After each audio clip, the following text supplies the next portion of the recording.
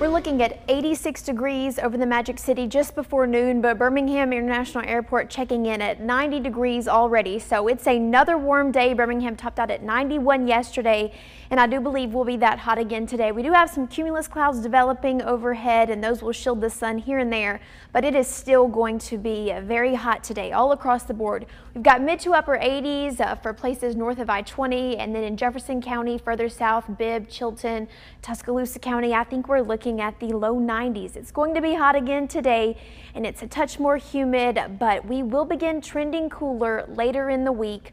Hot today, mainly dry. Tuesday, a better chance at a couple showers and thunderstorms, and Wednesday the clouds linger and we could see a few showers then, and temperatures do begin to trend down. 86 looks a lot better than 92. To the west, there's some showers and storms. There's disturbances and a front this way, but east of Alabama, an area of high pressure keeping the eastern coast very dry. We're mainly dry today, but this front will begin to drift to the south and east into tomorrow, and that'll provide better forcing for a couple of thunderstorms, though we're not expecting anything widespread. A few showers possible through this afternoon, but most of us stay mainly dry.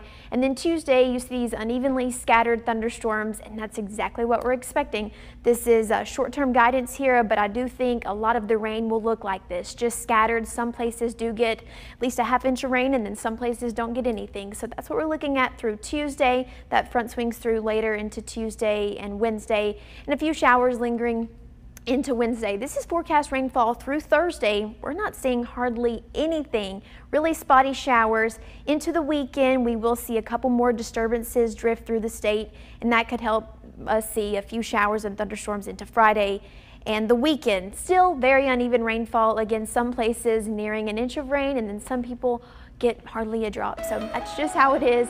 It's hot today. Again, highs in the low 90s. Tuesday, we're staying hot. We do begin to trend cooler later into the week, and it should be feeling a little bit more like fall here soon, though average high in the mid 80s around here. So that's much better than the heat we faced this summer. And again, as the season and we get later into the season, temperatures will begin to trend down, looking at the low 80s into the weekend with a few showers and storms.